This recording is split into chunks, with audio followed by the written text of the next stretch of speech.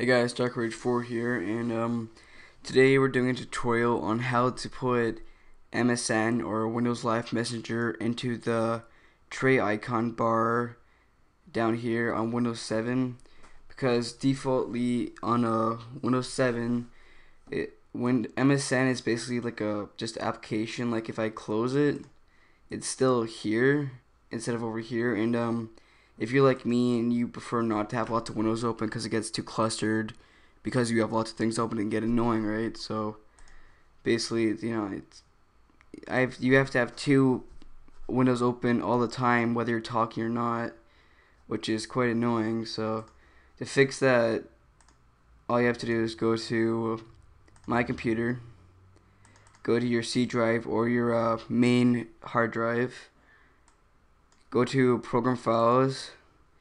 If you're a 64-bit computer like me, it'll probably be in the time 68 folder. Go down to Windows Live,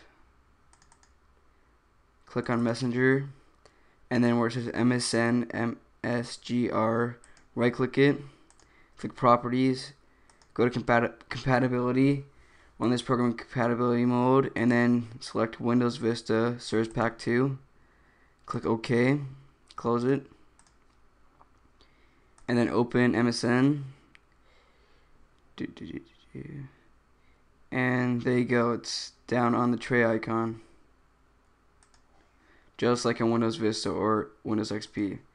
It is quite simple, as you can see, and it just helps a lot. And that's it for today. Hope you guys enjoyed this.